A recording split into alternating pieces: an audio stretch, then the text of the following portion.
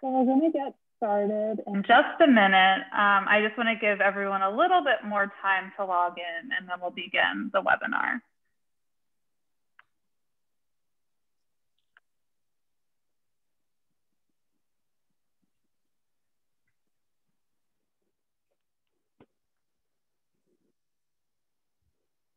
Okay, now as everyone continues to log on, I'm just going to get started and welcome everyone to the webinar. Hi, I'm Maggie Nicholas Alexander, and I'm the Ovarian Cancer Program Director at SHARE. Welcome to our webinar, Rare Ovarian Cancers.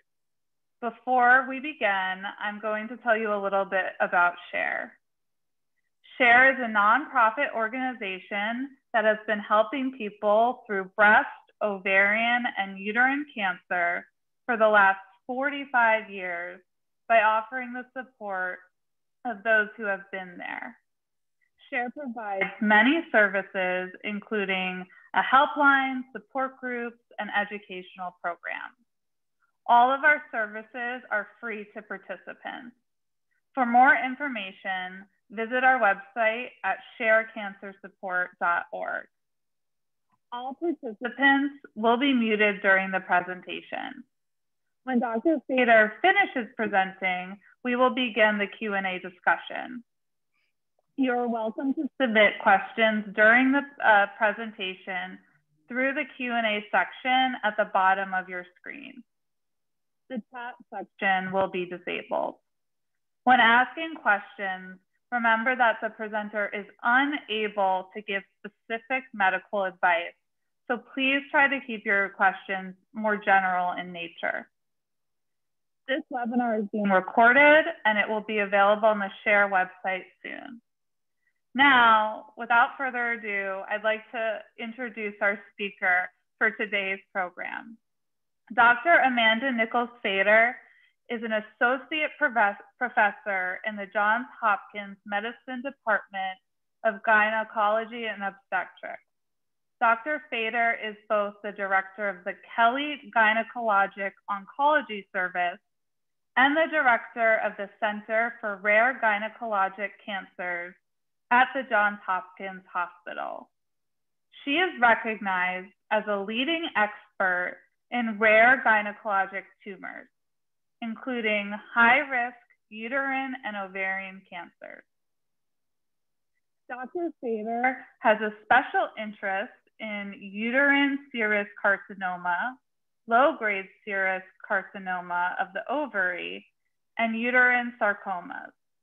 She is on the National Cancer Institute NRG Oncology Rare Tumor Committee, and she has published more than 170 peer-reviewed papers in medical journals, including 55 original research papers on ovarian cancer.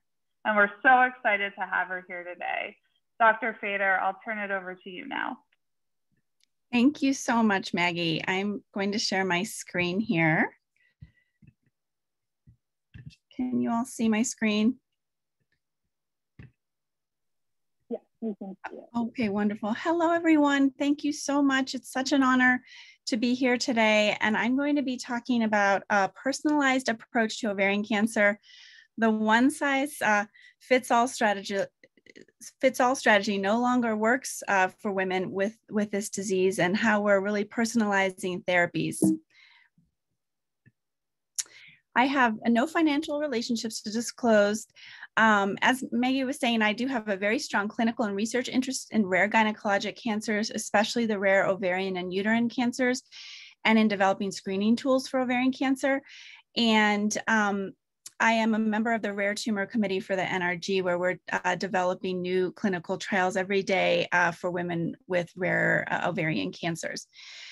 So today, I'm hoping this is pretty interactive, but today my goal is to review the environmental and molecular genetic differences in the epithelial ovarian cancer subtypes, which we'll talk about in just a second, to define what personalized medicine is and how it relates to ovarian cancer care, and to understand those evidence supporting best treatment strategies for women with rare epithelial tumors. And as all of you know, ovarian cancer is the second most common cancer of the gynecology tract that's diagnosed in women in the United States. It's diagnosed in approximately 25,000 women annually in the US, way too many women. And nearly 90% of these tumors are epithelial ovarian tumors. So just as a disclosure, I'm going to focus the talk today on the epithelial ovarian cancers, but if there are women on the call who have different types of rare ovarian cancers and you want to ask questions at the end, I'm very happy to talk about the different other types as well. So the epithelial ovarian cancer is basically a cancer of the cells of the ovarian cortex, or the outer covering of the ovary. We also have germ cell tumors that can develop and sex cord tumors that can develop, but we're going to focus today on the cortex or epithelial tumors. And we know when it comes to the epithelial tumors, there are 4 basic types. There's a couple of others as well, but we're going to focus today on the 4 basic types. And those are serous, endometrioid, mucinous, and clear cell cancers. And of these types, the serous are by far the most common. They constitute about 75% of all epithelial ovarian cancers, with high-grade serous being the predominant histology that we see or cancer type, and low-grade serous, which we're going to focus the talk on today, accounting for about 10% of all serous cancers. Now, because the high-grade serous cancers are among the more common ovarian cancer types, we're not going to discuss that too much in today's talk. However, if there are women, again, on the call who are survivors of high-grade serous carcinoma and you have questions, I'm happy to answer them. Followed closely by clear cell cancers, the second most common type of epithelial subtype, as well as endometrioid. They're kind of neck and neck there at 11% each. And then mucinous is the most rare of the epithelial subtypes at 3%. So is ovarian cancer a single entity? Well, I don't have to tell any of you that the answer, of course, is no. Historically, women with epithelial ovarian cancer, however, have been treated similarly and lumped into the same surgery and chemo treatment trials, irrespective of their tumor types. And so there's just been this age-old debate in cancer medicine, in clinical trials. Do you lump women together with a bunch of rare different cancers and do a bigger trial under one umbrella and study them together? Or do you split out those patients and really study cancers in their unique settings to determine what is going to be best for each woman and each individual cancer in that setting?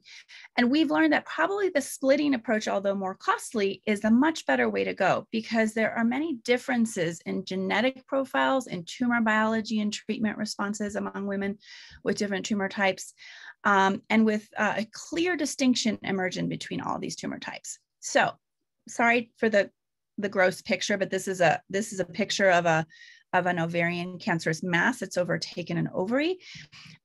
We know now that epithelial ovarian cancer is not one, but several distinct entities. So I like to think of this as many diseases under one umbrella. And really advances in the last 15 to 20 years in the understanding of ovarian malignancies, including defining the pathology criteria, how we diagnose these tumors under the microscope, and the molecular mutations and differences in these tumors have really helped us come a long way in improving treatments for women with rare ovarian cancers. Now, there's 2 basic types of epithelial ovarian cancer. Type 1 is lower grade and tumors, meaning they don't tend to multiply as rapidly, and they result in slower tumor growth, but they're still very, we have to take them very seriously, and they can be life-threatening. And these types of tumors have genetic mutations in P10, in the KRAS genes, BRAF, SARC. We're going to talk about some of these in just a moment. And often these are women, sometimes younger women, sometimes have earlier stage tumors, not always, but women with like the low-grade serous, the low-grade endometrioids, some of the mucinous tumors. Whereas the type 2 cancers are higher grade and have faster tumor growth. That would be like the high-grade serous, some of the clear cell tumors, or the high-grade mucinous or endometrioid tumors. And these tumors often have genetic mutations in a tumor suppressor gene called P53. P53 is the is the protein or the gene that's most commonly mutated in all human cancers. And we see this more commonly in middle-aged or older women, and sometimes we see more advanced stage. Now, we've talked about how the theme of this talk today is that one size doesn't fit all, and that is going to be a rampant theme throughout my talk. The problem is that most cancer treatments are designed for the average patient, or a one size fits all approach that is successful for some patients, but not for others. And it was meeting an individual, it was a patient experience as a fellow when I was in training that led me to become a rare tumor researcher and expert in seeing that women with rare ovarian cancers, didn't always respond well to these run of the mill or, more routinely used therapies, and that we needed to do better as physicians and scientists to move the needle on ovarian cancer outcomes and survival. And the reason for that is that even though, we're talking about rare cancers here, every woman with a rare cancer is not only incredibly important, but some women with rare cancers might experience poor outcomes clinically or poor survival because we haven't had the studies, as many studies to determine the best treatment options for these women. So it was a real imperative for me as a GYN oncologist to focus my career on helping women who are diagnosed with the rare tumors. And not only that, but, helping to come up with better therapies. And one of the big initiatives that we've had in the last 5 to 8 years is precision medicine. And this is an innovative approach to disease prevention and treatment that takes into account differences in an individual's genes, environments, and lifestyles. And it involves tailoring medical treatment to the individual characteristics of each patient instead of using a generic treatment strategy for all women. And so the ability to classify individuals into subpopulations that differ in their susceptibilities or in the tumor biologies or prognosis of the disease they may develop, and certainly in how they respond differently to treatments, was a game changer in not only rare ovarian cancers, but for people with rare disorders of any type, because then we can really concentrate on therapies that will be very unique to the individual, identify which women are going to benefit, which will not, so that we can spare those who may not tolerate a certain treatment, the side effects and the expense, and utilize a different approach in that population of women.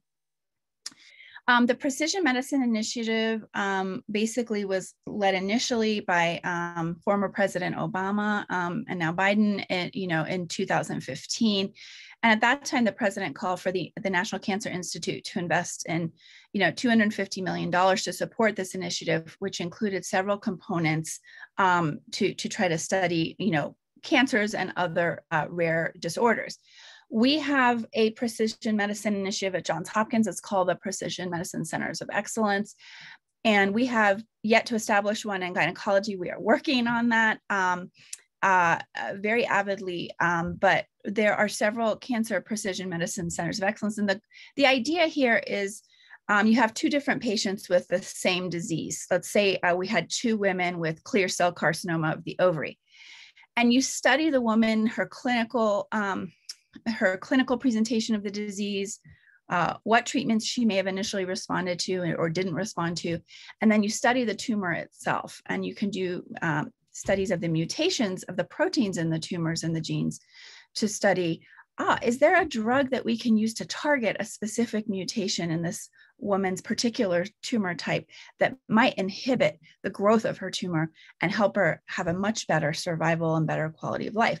And you can see in this example, even though these two women may have the same disease, that they had two very different mutations, and we used two different drugs to target their cancers depending on those mutations. So this is just an example of how we use precision medicine at Johns Hopkins and at other centers.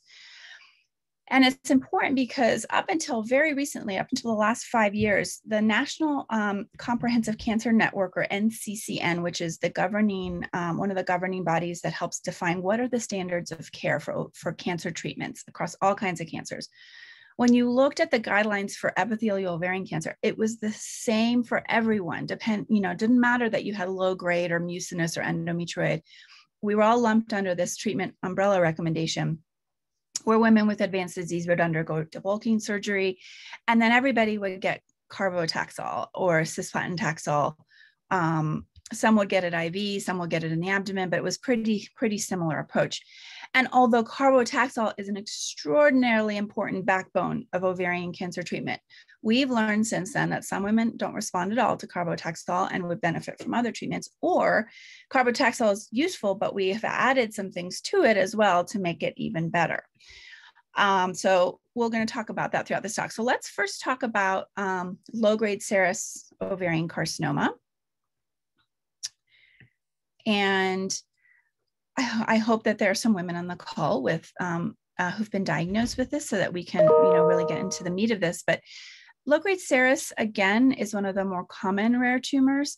And really in the last 15 years, it was pathologists at both MD Anderson and Johns Hopkins who helped establish what's called the two-tiered histologic criteria. And that is that they looked at what we call low-grade tumors, again, tumors that look a little more well-behaved under the microscope. They're not as likely to divide as rapidly. That's called mitotic index. They don't look as abnormal. There's not as much what we call atypia or, funky looking cells under the microscope. And they had these lower grade serous tumors had very different mutations in the tumors in these genes called KRAS and BRAF. And then they had ERPR, many of you may know what that means. That stands for estrogen receptor and progesterone receptor. And women with breast cancer or with ovarian cancers, we do study the tumors to find out if you have expression of these estrogen and progesterone receptors. And remember, estrogen and progesterone are two of the most important hormones that the ovary produces in the woman, and accounts for so many different important roles, from helping us with sexual health, metabolism, cardiac health, better sleep. So estrogen is really important. But too much estrogen, or if your tumors are fueled by estrogen or progesterone, can be a problem. And so it's really important to know about this. And we're going to talk about that a lot in just a second. We also know that the low-grade tumors have a different precursor, meaning that usually we don't go from a benign cell to a cancerous cell. There's something that happens in between that's a precursor event. And that is the serous borderline tumor, and it develops from the actual ovary. Where we've learned with the high-grade serous tumors that they're much more atypical under the microscope. They grow more rapidly. Again, they have that P53 mutation, very different mutation profile than the low-grade disease. And these precursor lesions start in the tube, in the fallopian tube. So the vast majority of high-grade serous ovarian cancers aren't actually ovarian cancers. They're fallopian tube cancers that spread to the ovary. Okay. So we know with low-grade serous cancers that these tumors are more, 2 to 3 times more likely to express estrogen and progesterone receptors than the high-grade tumors. We also know that we've talked about some of these bullets already here. We know that women with the genetic mutations BRCA1 and 2 don't happen as commonly in women with the low-grade tumors as they do for the high-grade tumors, but they can exist. We know that women with low-grade tumors are often diagnosed at a much younger age and have a relatively long overall survival compared to women with high-grade. However, what I've done a lot of my research on is that the problem here is that low-grade serous carcinoma has much lower response rates to conventional chemotherapy. And if not treated, appropriately, can have the same, can have very poor survival outcomes. So getting treatment from a specialist who knows about low-grade serous carcinoma can help with that. We know that low-grade serous tumors are best treated with surgery because they're so slow growing. Surgery is probably one of the most important things we do, and trying to remove all of the tumors at surgery if possible, or almost all of the tumors is always the goal. I did a study through the National Cancer Institute and the Gynecologic Oncology Group, where we looked at a clinical trial that had been performed in women. This was one of those big trials before we started splitting out women with the rare tumors. And this trial included about 189 women with low-grade serous carcinoma. And we looked at what were factors that were related to best survival outcomes for these women. And we found that residual disease status after primary surgery, meaning how much cancer you had remaining after your primary surgery on the CT scan, was independently and significantly associated with survival. So that told us, we really have to try to get as much of the disease out. Sometimes it's not possible even for the best surgeons to get all of the disease out if the disease is in tough spots. But the effort of trying to get out most of the disease is really important here. And we saw some big differences in survival outcome, based on that. We also know that that can be a factor at second surgery or third surgery or fourth surgery, as many women with low-grade serous may have multiple surgeries throughout their lifetime. So again, the goal is to try to get out as much surgery as possible. Well, what about doing chemo after surgery?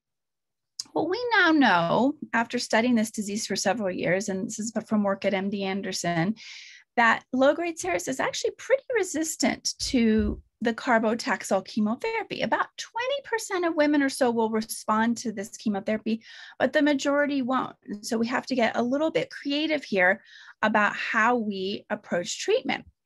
And one of the things we're doing at Johns Hopkins that I've been doing since 2011 is we have treated women with advanced low-grade serous cancer after radical debulking surgery with hormonal therapy alone.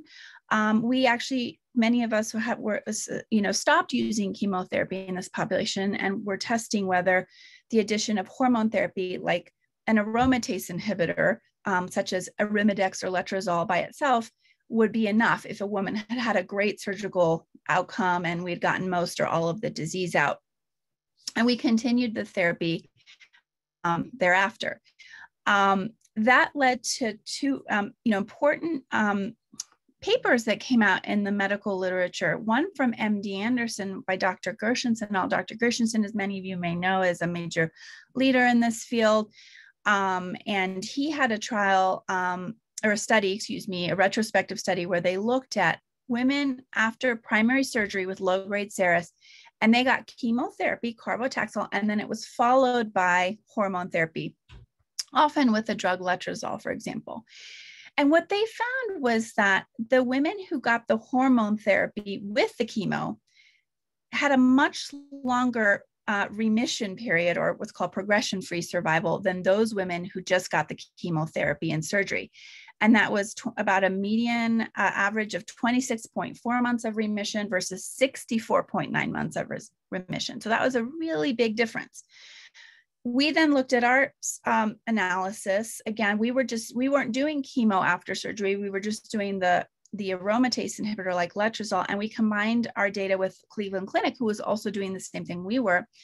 And this was an initial study of 27 patients, so it was a small study, but it gave us some important information that after a follow-up of almost 4 years, only about 1/5 of women had experienced a recurrence at that point.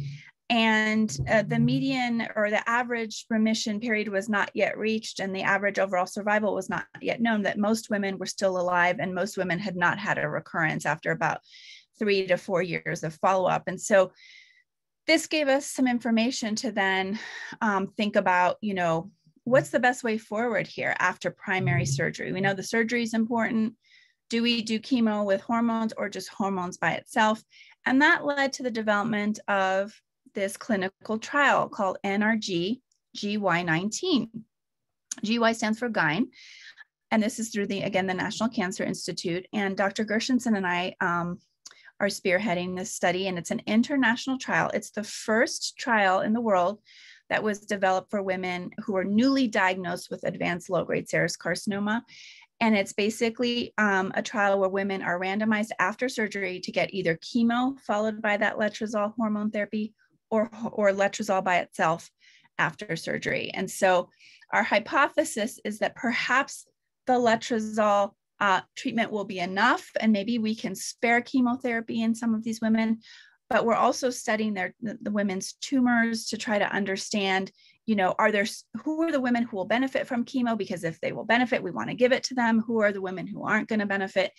So we're doing lots of analyses to try to determine that. And then this is the study design. And this trial is open and enrolling now.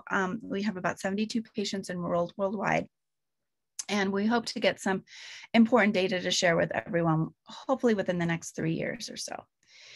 Now, for women who have, there are many women with low-grade serous cancer may experience a recurrence at some point in time. And the good news is that there's a lot of data coming out about different strategies we can use to treat recurrence.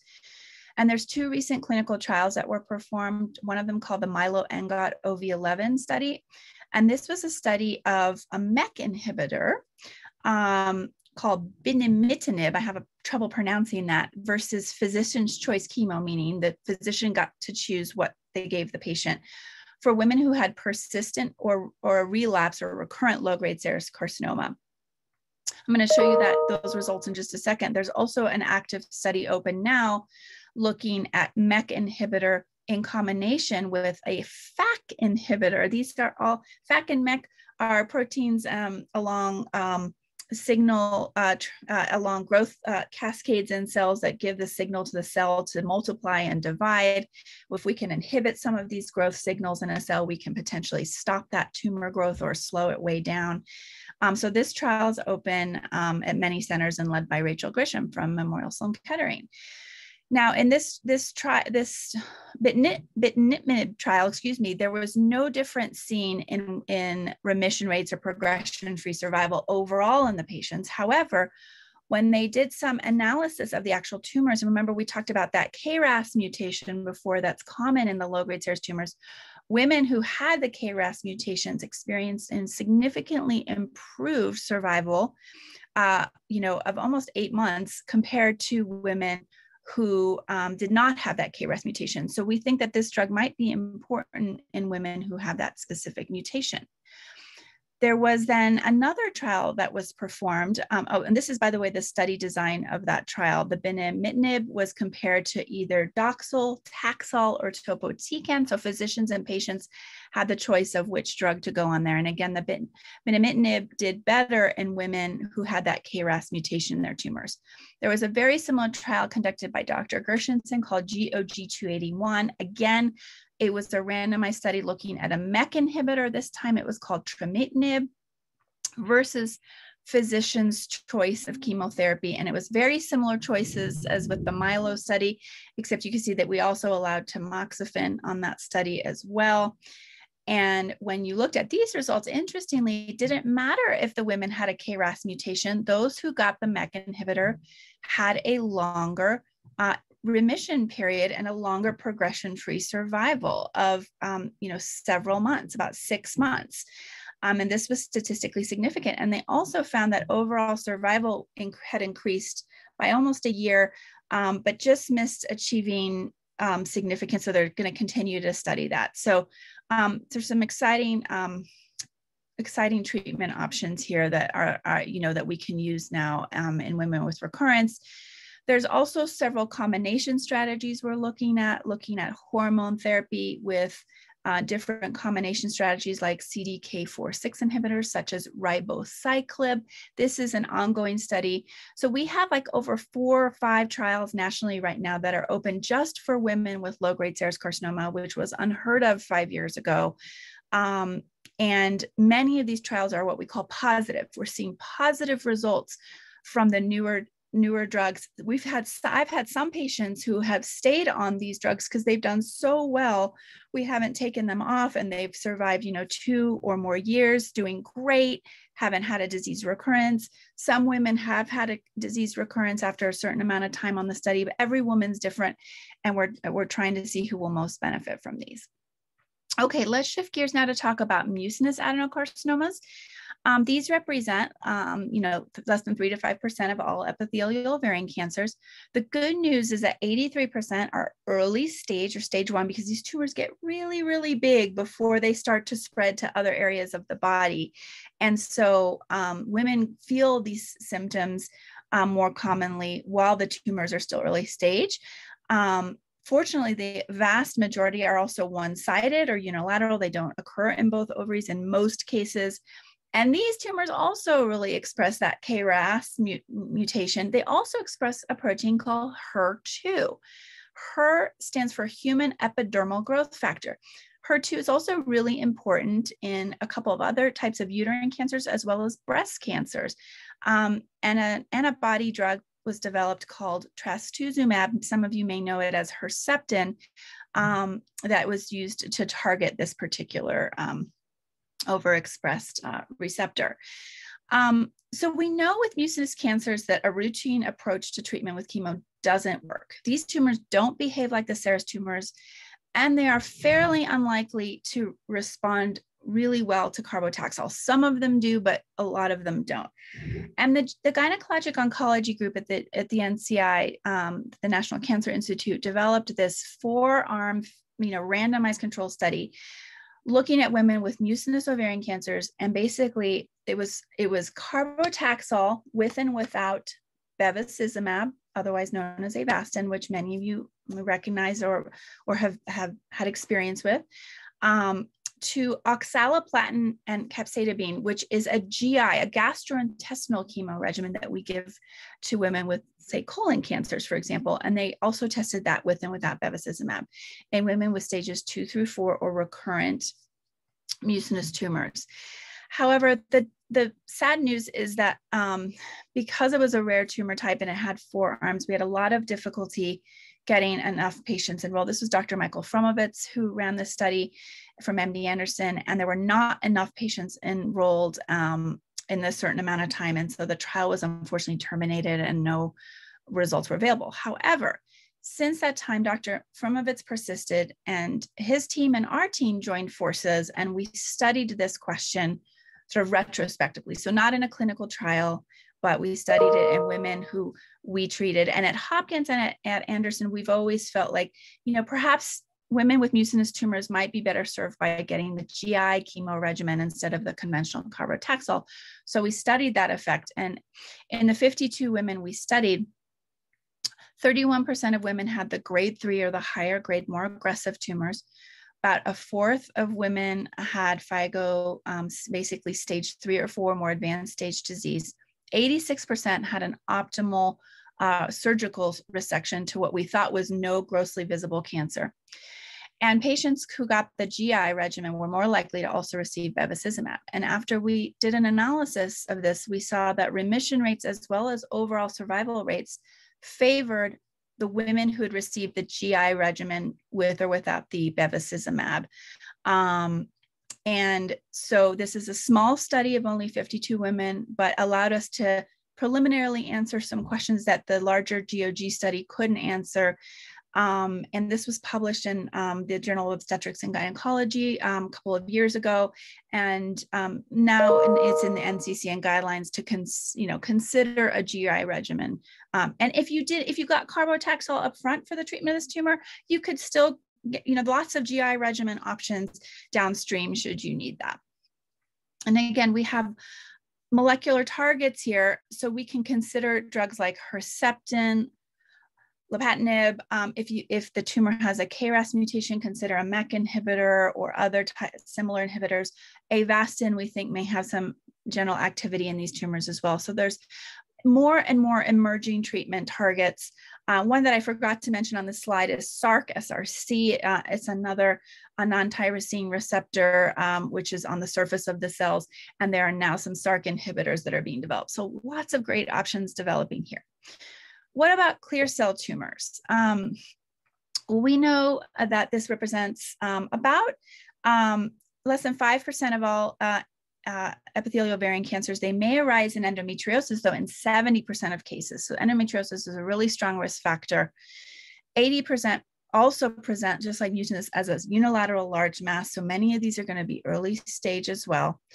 Unfortunately, clear cell tumors may be more associated with blood clots in the legs and lungs. They release a substance into the bloodstream we think is prothrombotic or predisposes people to blood clots. I think also because the masses are so large and heavy and grow as like one solid mass that they can sit on the blood vessels and slow down the return of the venous blood up to the heart, and that can lead to PEs or DVTs as well. We know that these tumors express vascular endothelial growth factor more than some of the other ovarian cancers. This is something that bevacizumab and Avastin addresses, and also that they have MET and AKT gene amplification, which make them really interesting targets for other newer targeted therapies. One of the most common mutations we see in clear cell tumors, though, is ARID1A. And we'll talk about that in just a little bit as well. This is what a clear cell tumor looks like under the microscope. And even though these are less common in the United States, I don't know how many of you knew that clear cell ovarian cancer represents more than 25% of all ovarian cancers in Asia, and especially in Japanese women. So for women who are of Japanese American or Asian American descent, they may have a higher risk factor for this type of subtype. I'm in a combined discussion of clear cell and endometrioid together because some of the treatments are similar-ish. So endometrioid carcinoma, about 11% of all epithelial ovarian tumors. This tumor is the one, just like low grade, that's very likely to strongly express estrogen and progesterone receptors. So about 80% similar to the low grade serous carcinomas. These also arise in endometriosis. So we're seeing a theme here. Endometriosis, for those who may not know, is when the when you have your menstrual cycle. For those women who are, is still premenopausal, usually the menstruation and the blood flow should flow through the cervix into the vagina and be eliminated from the body. But sometimes that menstrual blood flow can come up backwards through the fallopian tubes and implant itself on the ovaries or on tissues around the ovaries. And it can, in some cases, if there's mutations in the endometriosis, it can go a little haywire and can be atypical and can sometimes in some cases lead to cancerous growth. These tumors tend to have a better prognosis than the high-grade serous tumors. And again, mostly because the good news is many of them are early stage. 84% are stage 1 to 2. But the downside is that it may not be as chemosensitive as serous tumors, meaning that the traditional chemotherapies may not work as well. So let's talk now about immunotherapy, because I know there's always a lot of questions about that. And this has applications especially to the clear cells and the endometrioid tumors. We know that cancer is ultimately a gene mutation disorder, and that humans develop countless mutations or errors in their cells, in the DNA or the genetic makeup of each of our cells that occur throughout our lifetimes. And so we have, millions and millions of cells in our body, and many of them turn over, right? Just think about the skin on your face or your hands. You don't have the same skin cells that you had when you were 16 or when you were 32. It turns over and new cells rapidly develop. And so cells have to undergo countless cycles of cell division in order to replenish the cells in each organ. But we also know that cancer is ultimately an immunology disorder, meaning that tumors have developed a very good way of avoiding detection by the immune system. So let's talk first about gene and protein mutations in cancer. We recognize that an important development in cancer research in the last 30 years is the recognition that all human cancers, every single one of them, result from mutations in a limited set of genes or proteins. And we have different ways. I've been talking a lot about mutations today and drugs that can target mutations. So we're going to take a little step back and talk, well, what's the difference between genetic and molecular testing in ovarian cancer? Well, genetic testing is a type of medical test that identifies changes in chromosomes or genes that are inherited. So genes are where your genetic makeup are stored, your DNA, and that's found in the nucleus of all of your cells. And these are inherited and passed along through generations of families. And those are individuals, for example, who inherit a BRCA mutation, a RADC51 mutation, those who have Lynch syndrome, who might have something called microsatellite instability. And we can use different companies. I don't have a preference, and I'm not here to talk about commercial aspects, but Myriad and Vitae, all kinds of different companies do genetic testing. So we can determine, did you develop your cancer because you have an inherited risk? And we're going to talk about that, why that's important in just a second. With molecular testing, that is when we actually do a test on the actual tumor cells, not on your own cells, like your blood cells or cells from your mouth, but your tumor cell, and identify changes that may have occurred in genes or proteins in tumors that are not inherited. These are just spontaneous changes. And we can use something called next-gen sequencing or next-generation sequencing to really look at sequencing genomes or genetic material in tumors and in patients at high speed and low cost to identify those specific mutations in the tumor. And that's like when, if you have your tumor sent to Foundation Medicine or Caris, or maybe your center does that next-gen sequencing right at the cancer building. So these are different ways we can determine whether you have a mutation. But the problem is that tumors are really, really tricky. And they develop the ability to evade the immune system, right? Because our immune systems are usually really good at attacking foreign invaders like COVID-19, bacteria, and even some small tumors. It's theorized that we develop multiple cancers throughout a lifetime, but that our immune system is usually pretty good at clearing it and we never know it. But occasionally a tumor will escape detection from the immune system, and then it grows and proliferates and can become a tumor, and that then can be detectable and needs to be treated. And one of the ways that tumors evade the immune system is that they secrete this substance, programmed F1, this substance that inhibits basically the immune cells. These are your T helper cells here. And think of this as like the Army, the US government, the Army. It's like your frontline responders, your frontline military force that's protecting, the country. This is like what the immune system T helper cells are in your body. They are your frontline defense. But the tumors secrete this substance that basically shuts down the T helper cells or inactivates them. So it's like, there's nothing to see here, folks. It's a normal cell, even though they're not a normal cell.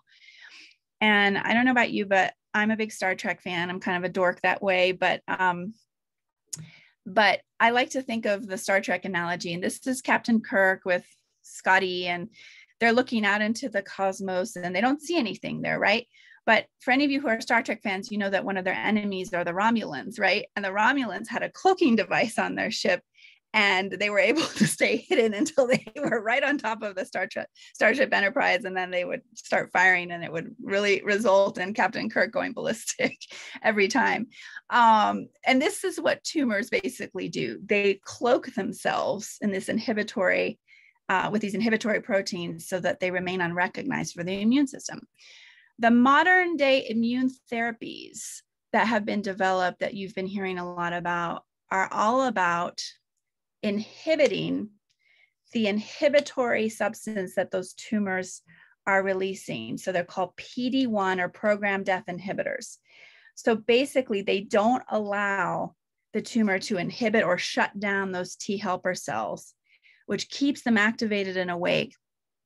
And when you have tumors here that may have lots of mutations on the outside surface of their cell, it allows a T helper cell to recognize them as foreign and activate and attack them. So this is how the different this is a very crude way of describing this very complex science.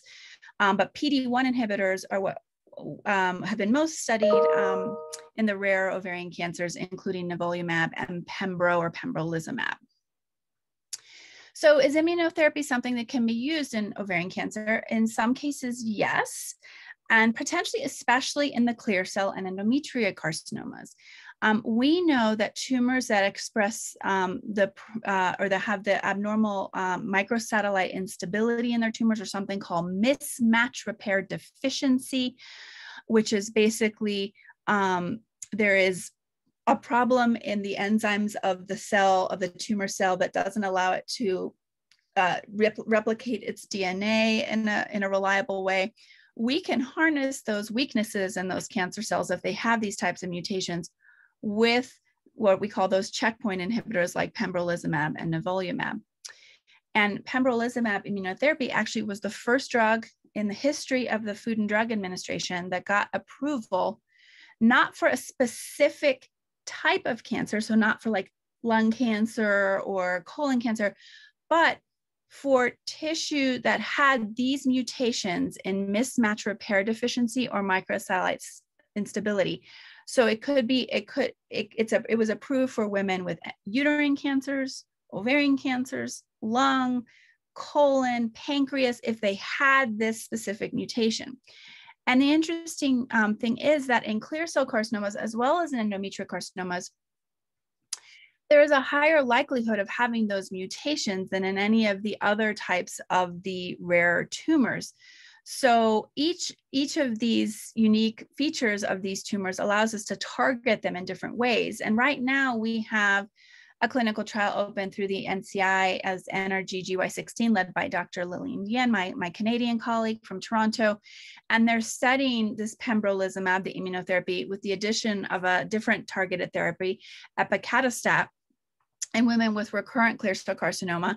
And we have a couple of other clear cell carcinoma trials that are open as well, or that are going to be opening in the next year. Some of them include immunotherapy with other combination strategies. Some we're looking at completely different mechanisms. And one of them is to target ARID1A. And this is actually the most prevalent mutation of all in clear cell carcinoma. We see it also in women, in about 40% of women with the endometrioid ovarian carcinomas. And at Johns Hopkins, through Dr. Yiming Shi, Dr. Stephanie Gaillard, and others, they are studying potential targets for ARID1A mutations that we can use to essentially uniquely target these types of tumors. So these are being developed right now. And I just wanted to let you know there's a lot of flurry of activity going on in research to catch up for women with clear cell and endometrioid cancers. The other thing that's important to remember with endometrioid tumors, again, as I said earlier, they're very rich in estrogen or progesterone. So using aromatase inhibitors or progesterones. I'm sorry that the phone is ringing right now upstairs. I'm at where my family's visiting my folks right now and they need to answer the phone. But basically, we can use anti-hormone or anti-estrogens or anti-progesterones in the endometrioid tumors, especially, just as we do with the low-grade serous tumors. So tamoxifen, letrozoles, Megace, those can all be used rationally to treat recurrences of endometrioid tumors as well. And the NCCN now says that women with stage 1B or 1C tumors do not necessarily need chemotherapy, that could potentially just be observed after surgery or could receive hormone therapy. So we're really studying like who can avoid chemotherapy and do well or do better and not have the side effects of chemo, which women will really benefit from chemo, and how can we identify those women? And then really checking that mismatch repair deficiency to determine if a woman who has a relapse cancer would be a candidate for immunotherapy can be a game changer as well.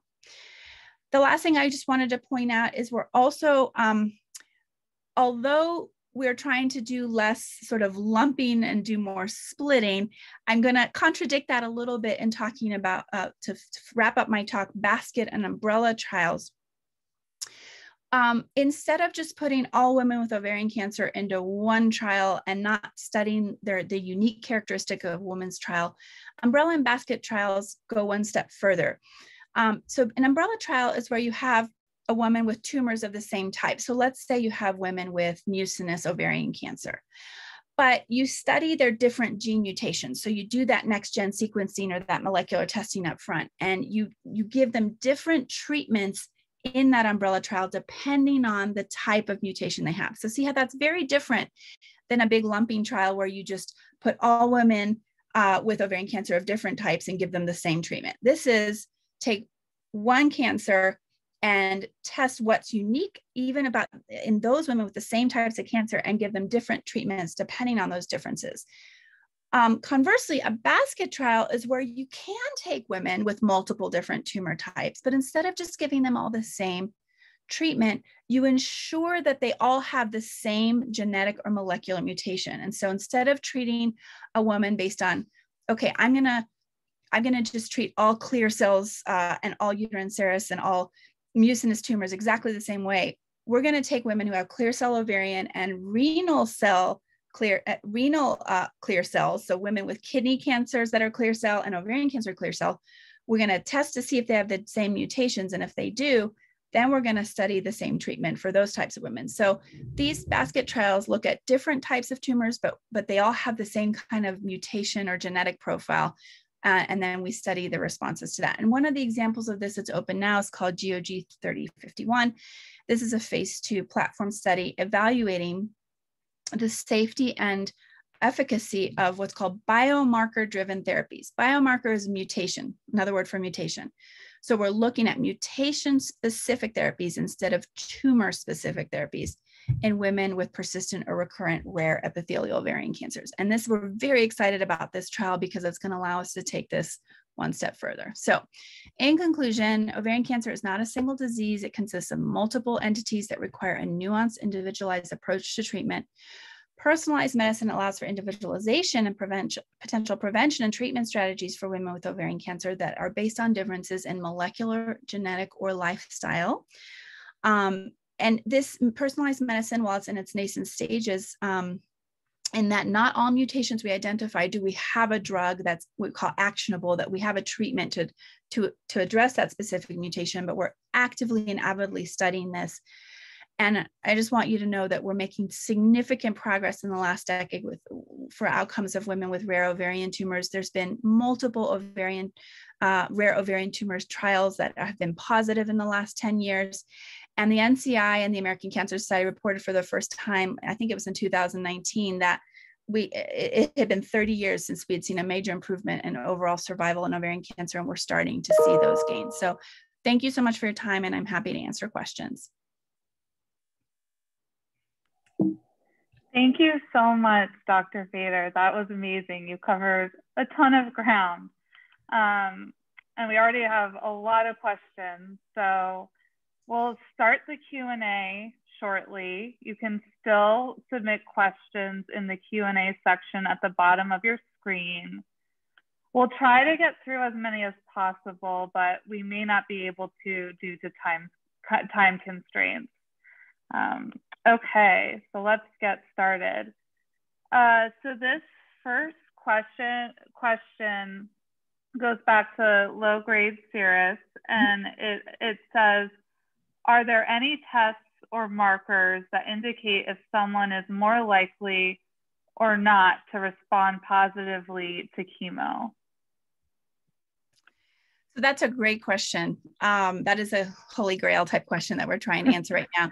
So one of the mutations we've talked about today is that P53 mutation. That's one of the more common mutations we see in human cancers, and the high-grade serous tumors express that P53, and most of the low-grade serous do not. But we actually do P53 testing in all women with low-grade serous cancers because we think that P53 may be a marker of more aggressivity or, more rapid potential growth pattern for a tumor. And so you occasionally, in about 8 to 10% of women, might find women with low-grade serous who also have a P53 mutation. It's unusual, but in those might be the women that most benefit from the combined approach, chemo and hormone therapy. The standard of care it can be either, chemo plus hormones or hormones alone. Right now, the NCCN allows either approach. So if you're a woman who got chemo and hormones or just got hormones alone, don't fear. That's what our trial that Dr. Gersons and I are doing is trying to answer. Is one of those approaches better than the other, and who might benefit? But it's that P53 might be an important marker to help us distinguish that. Great. And so this next question, okay. So if you experience disease progression while on Faslodex, is it safe to assume that hormone inhibitors won't work in the low-grade setting? What about combining it with another drug? Great question. So one mutation I didn't talk about due to lack of time today is ESR1 mutations, or estrogen receptor alpha mutations. And we know from the breast cancer literature, because a lot of women with breast cancer have estrogen positive tumors, just like low-grade serous carcinomas. And in breast cancer, if a woman has an ESR1 mutation, it means that she may have developed a resistance to select types of hormone replacement therapy. But depending on those mutations, may have benefit from other types of hormone replacement therapy. And we've just started studying this. Dr. Stephanie Gaillard and myself and others are studying this mutation in low-grade serous to try to make predictions about, and we've had some patients who did really poorly on like an aromatase inhibitor like letrozole, and then went on Faslodex or exemestane or something and had, months or years of disease control on this other hormone agent. But you're right, when you do develop resistance to things like Faslodex, you can then potentially combine it with other agents like CDK4 inhibitors, other targeted agents like Avastin, for example, and these have not been well studied yet. There's a couple of ongoing clinical trials in low-grade disease, and we should have better answers for you on that question within the next year and a half or so. Great. And so I know you didn't talk about ovarian carcinosarcoma, but we did get a question about that, about where does that fit in here? And then another question to that was, what does research tell us about delaying or preventing recurrence of carcinosarcoma? Another excellent question. I'm sorry, I will remember to put that in my talk if I'm invited back. I apologize. I did not mean to exclude ovarian carcinosarcoma survivors. We tend to treat those similarly to the high-grade serous carcinomas. They tend to be a little bit trickier to treat in that sometimes their response rates to carbotaxol aren't exactly the same as those with the high-grade serous carcinoma. And so for patients in our practice, we do that NGS or next-gen sequencing right away on those tumors. And sometimes we'll add other agents right away to therapies in the upfront setting right after their initial surgeries. So if they have that mismatch repair deficiency, for example, we may add immunotherapy to the mix. Or if they have, sometimes they can have HER2, that HER2 expression that we talked about, where drugs like the antibody Herceptin can be useful. I did a study looking at the uterine carcinosarcomas and the uterine serous carcinomas, and we found a high rate of HER2 positivity in those tumors. And we're now studying that in women with ovarian carcinosarcoma. So sometimes we can add that antibody Herceptin to the mix. It's all about personalization as well. And if you can get the tumor profiled and find, carbotaxol plus type therapies where you can gain more ground with really targeting the tumor mutations, I think we're going to get somewhere with this disease. Great. And so the next question, and that goes to a lot about what you've talked throughout this talk in terms of treating the patient rather than lumping them into the standard of care protocol. But that being said, how would you suggest that a patient respectfully challenge the standard of care if they feel that their individual circumstances are not being considered by their medical team? Really good question.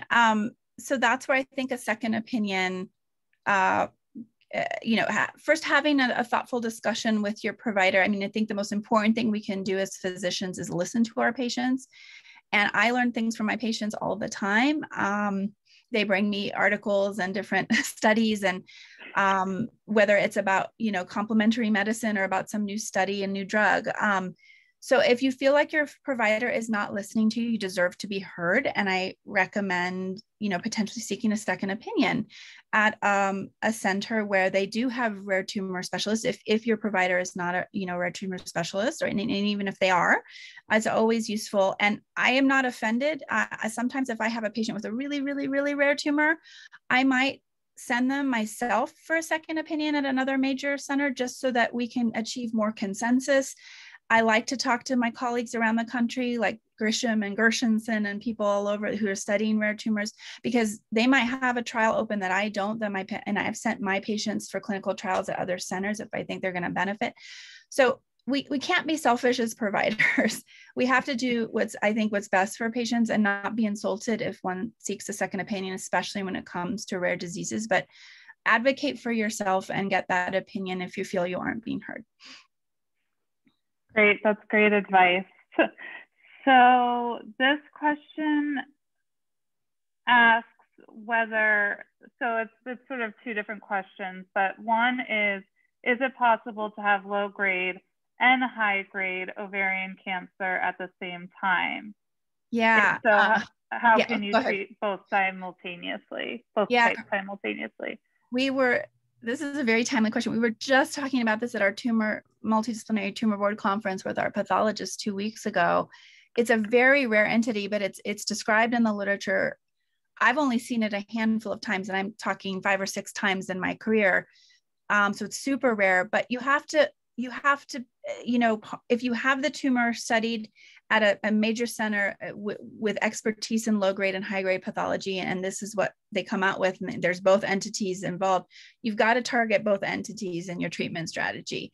And so you personalize it, you're just doing it, it's like you're two-fisting it a little bit.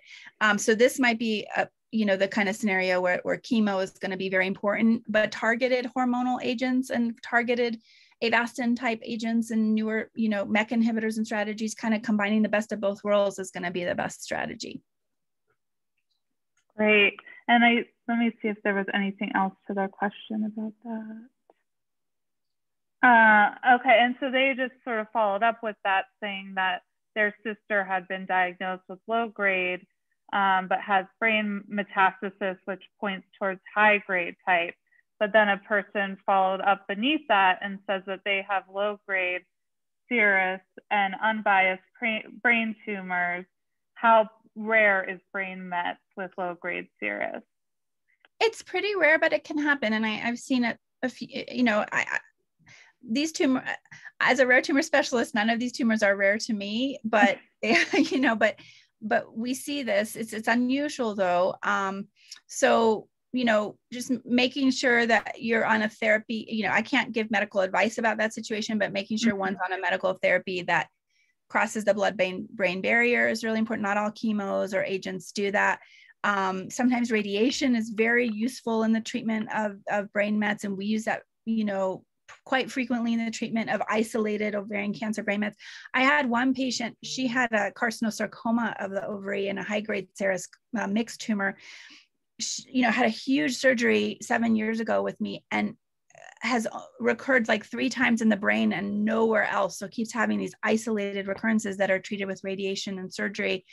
And we've been able to spare her the effects of chemo because it doesn't come back anywhere else. So it's, again, taking a personalized approach to brain mets is really important, and just make sure that your rare tumor specialist is helping with working with the neuro-oncology team to devise the best treatments. Great. And I know we have so many questions, but I think we only have time for one more. So I do want to ask this question because, again, it's another rare type that we weren't able to touch in the presentation. So this question is, what are currently the best treatment options for non-gestational choriocarcinoma? Choriocarcinoma. Yeah, choriocarcinoma. Yeah. I have a hard time saying it too. That is going to be a pretty long answer because it depends on the scenario and it depends on where, what stage of disease. I don't know if that individual, I would be happy to try to provide some written answers to some of our colleagues who are on the, and survivors who are on the call if I can. But that it really depends on whether one is in recurrence or, upfront, how we treat that. It's very difficult tumor to treat. There's no doubt. Immunotherapy, though, is being studied very actively in this disease, and so there's a lot of hope on the horizon for the gestational and non-gestational choriocarcinomas in terms of utilizing these newer drugs. Great, and I just coming in the question box, we're just getting so many thank yous to you and how great this was and how helpful the information you provided today was to everyone. So thank you. And I'm sorry we couldn't get to everyone's questions, but we really appreciate, all of the time you gave us today, Dr. Fader. So thank you so much for being here and for this extremely informative program. And thank you to everyone who joined us today. We hope that you please take a moment at the end to fill out the survey. The survey will pop up in the browser when the webinar ends, but we'll also send a link. There will be a link sent out in a follow-up email. So please take that survey. We really look at your feedback and use it to try to improve our program. So thank you so much, everyone, for being here. And thank you again, Dr. Fader. Thank you, everyone.